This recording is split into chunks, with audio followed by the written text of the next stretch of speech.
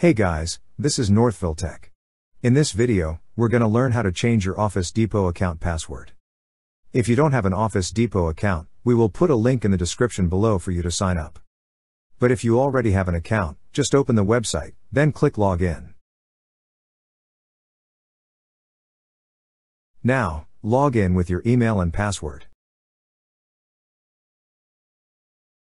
Once you're logged in, you will see several options at the top right side of the screen.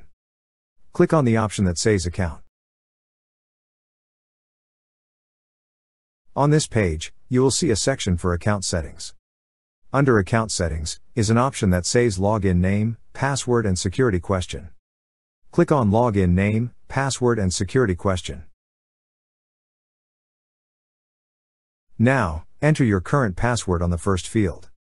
On the second field, enter the new password you wish to use. Then enter it again on the third field to confirm. After entering, click on Update. That's how you change your Office Depot account password. Thank you so much guys for watching, and if you have not yet subscribed to our YouTube channel, please subscribe to our YouTube channel as we create tech videos almost every day.